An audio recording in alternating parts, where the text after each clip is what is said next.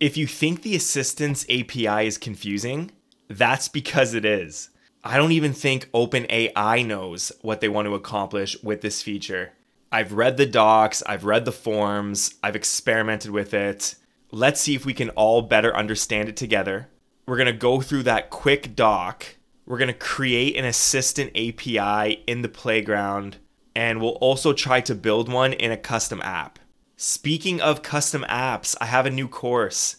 A lot of the content doesn't quite fit on this channel, but I'm going to teach you how to build your own custom AI app. So all of those cool AI ideas that you have in your head, this course is going to teach you how to build them out, how to design it, how to find customers, and hopefully how to charge for your AI tool and make some money. Link is in the description below.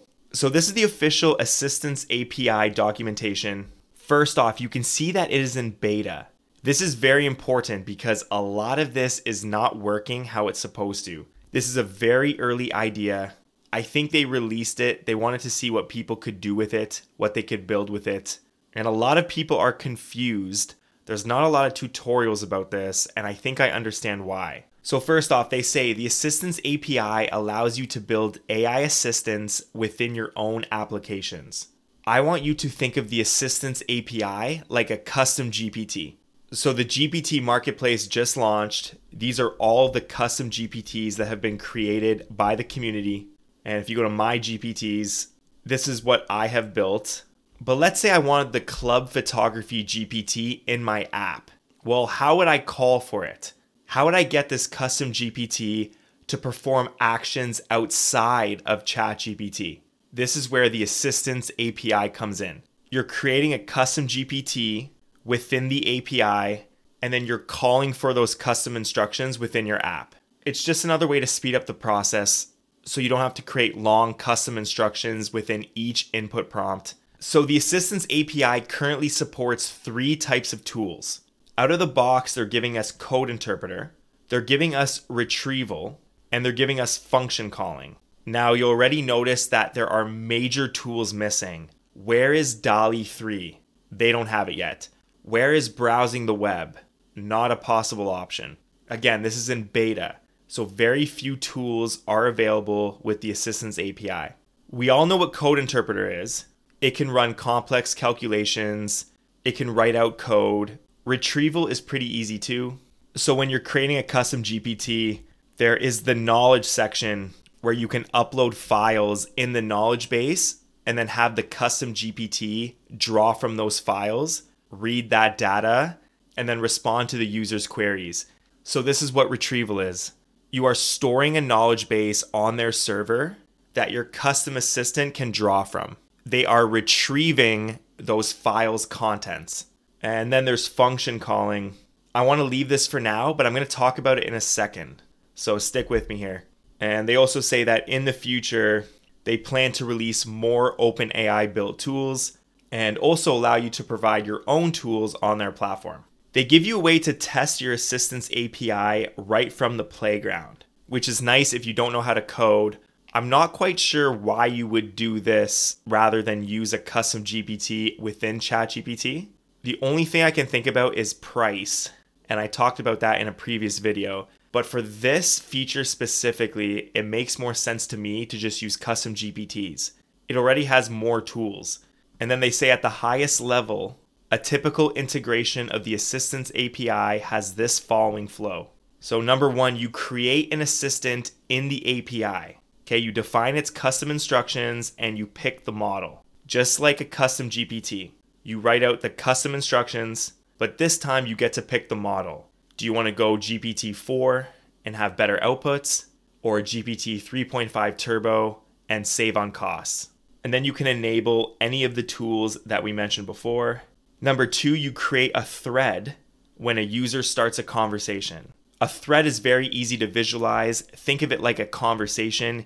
Each of these conversations I have on the left side of my ChatGPT is its own thread. I hate that they're using different language in ChatGPT and then the API.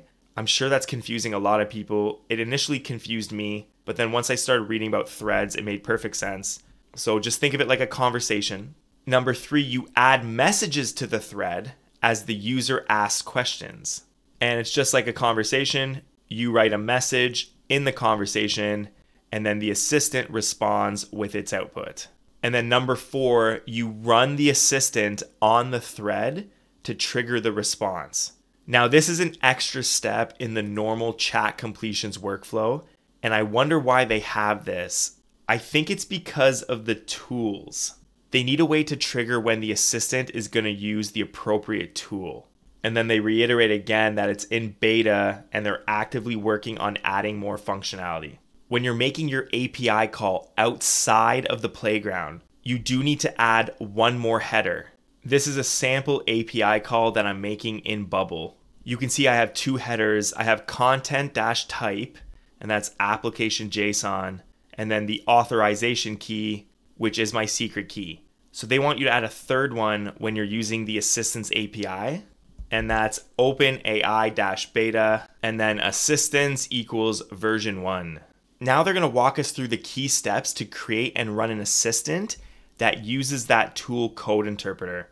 They say that you can use the assistance playground to create and test your assistants. And if you hover on the left side here, this is the tab, the assistance tab. You can see that I have no assistants right now, but let's follow along with the document and create our own. So when I click create, this pop-up comes up on the right side and it looks eerily similar to the custom GPTs. So we have to give it a name. And in the example, they're creating an assistant that can solve math equations. So in order to do that, we're going to need code interpreter. And I'm going to go back to assistants, create, let's call this math tutor GPT. And the instructions will be the same as if this was a custom GPT. So let's expand this. I wrote a very simple prompt here. I go, task, you will solve math problems that the user gives you. If you don't know the answer, you will run Python code to figure it out and display it to the user. So I'm going to click back here. Now we get to choose the model. I'm pretty sure GPT 3.5 is not the best model for this use case. Anything with logic, anything with math, you need the most recent models. So I'm going to go the GPT-4 Turbo. I'm going to skip functions for now. We're going to need code interpreter on, and retrieval we don't need. We're not storing any custom knowledge base, but if we did, we would add the files right here. So clicking add will pop up your computer's files, and if you had any documents or anything, you could upload those. Okay, I'm going to click save and exit this, and now the assistant tab looks a bit different. This is what we've created. We have Math Tutor GPT, a quick overview of the instructions, and now we're getting an ID. So when we're using the API outside of OpenAI Playground, we'll be able to call this specific assistant using this ID. If I want to test it, I can go to the playground, and in the playground you can choose assistants or just the regular chat. We're going to keep it on assistants. By default, the Math Tutor GPT is selected because we don't have any other ones. You can also create assistants within the playground like this. This is the same pop-up that you saw before, but now displayed on this page. Okay, let's go back to the Math Tutor GPT. And the thread, again, this is the conversation. We're going to give it a math problem. Okay, I'm going to paste this equation in. It's a solve for x equation. And we're going to click run. You'll see that it creates a thread ID up top. We're giving it the run instructions. And then code interpreter is running for us. User message, run instruction, code interpreter, and then the assistant's output. Now, I found this really funny when I was testing this feature out. When we click add functions, they give us 2 examples.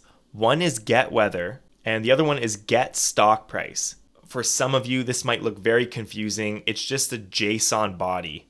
I'm going to click save. I'm going to add the get stock price function to my custom GPT. Okay, let's call this stock picker GPT. For the instructions, I wrote task. You are to give the user a stock price and then tell them if they should buy or sell based on their risk tolerance. Okay, the model will be GPT-4 again. I'm going to click save. And now let's test it out. So I'm going to write Apple stock. I'll click run. And what's pretty cool is GPT-4 filled out the JSON body with the symbol of Apple. That is Apple's ticker, AAPL. And then it tells me that the current stock price for Apple is required. So I write get stock price, and it tells me that the current price of Apple is $146.61. That's not even close.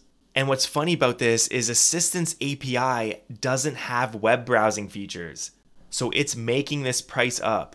I don't know why the example functions that they give us both require browsing the web. Get stock price and get weather, two example functions that they're giving us to test the Assistant's API, actually can't be used.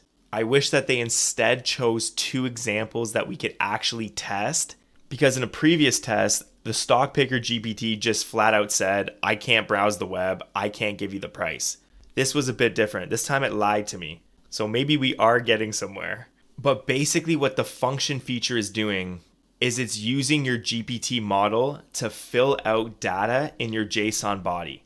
So in the get stock price example, we need the ticker symbol, and the symbol would go right here. We don't need the user to fill this out. We can get the GPT-4 model to fill out that ticker symbol as AAPL. But even so, I think there is a much easier way to do this. And I like to do this in Bubble. For those familiar with the channel, this is the free auto blogger template. Here is a little sneak peek of what's coming. But in the back end, I have a few functions. One of them is post to WordPress, specifically posting to your blog. And if I expand this API call, you can see a JSON body here. In a way, this is a function in my app. So if I was using this in the Assistant's API, the GPT-4 model would fill out the title, it would fill out the content, it would choose the slug, and we could even make it say draft or publish. But I don't think you have enough control when using the function feature in the Assistant's API.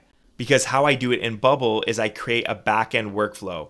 I make sure that each thing we need in the function is its own step so that the GPT-4 model can't make a mistake. And you'll even see in their documentation that the function calling is known to have bugs. It makes mistakes in the JSON body, it escapes sequences with backslashes, and they also warn you that you should create confirmation flows so the models don't run haywire and post on behalf of users. Like when sending an email, making a blog post, or making a purchase. Imagine you created a function for eBay where the user had to make a bid on a product and then the model bid something outrageous. So by controlling each step, you tame the model to do what you want. In this example workflow in Autoblogger where we post a blog to WordPress, in the first step, we write a title. In the second step, we write the content to that title. And then our function, we fill out the title details, the result of step 1. We fill out the content, that's the result of step 2. And then we set the slug, which is the keyword you used to initially create the article. Bubble makes this so much easier than what OpenAI has right now. Again, if you want to learn all about this stuff, how to create these in your own app, check out that course in the description. A few more things to note before we close this video out. First is about pricing. So it uses the basic API pricing dependent on your model, but a word of warning, when you use the Assistant's API, you delegate control over how many input tokens are passed to the model for any given run, right? Because the Assistant API is creating your functions, it's looking through your threads, it's deciding which tools are needed and then using those tools. So you have no idea how much input it's going to take. You're leaving it up to the OpenAI models. The outputs are already random. You can kind of control that with max tokens, but now we're also trusting the assistant to make the right decision. If cost is an issue, especially if you have lots of users, this might be worth looking into. For 99% of us, this is not a problem. Next, there are many URLs that you are posting to. When you're creating your assistant, you're posting to this URL. When you're creating a thread, you're posting to this URL, and then you're saving that thread ID. Then when you're posting a message, you're appending that thread ID to the URL. When you're running the assistant, you're posting to the run URL. When you're checking the status of the run, because these tools take time to use and because streaming is not available, you initially get a queue run status and then completed when it's finished. And then finally you display the results. So lots of steps if you basically want to use code interpreter and retrieval. Now for the limitations. No streaming. What streaming is when you input something to a ChatGPT, see how it's writing the response and you can watch it live. That's streaming. If you don't use streaming, you make the API call and then you have to wait till it's ready and then you get the full result all at once. No notifications for when the output is ready. That's why we have to poll. No DALL-E 3 or browsing. No user messages with images, which means no GPT-4 vision. They're going to address these problems in the coming weeks and hopefully support those functionalities in the future. What do you guys think of the Assistants API? How do you plan on using this? Please write me a comment below. And if you like this video, there's 2 more on the screen right now. YouTube knows what you like. They've put both videos suited for you. Come check them out. Peace.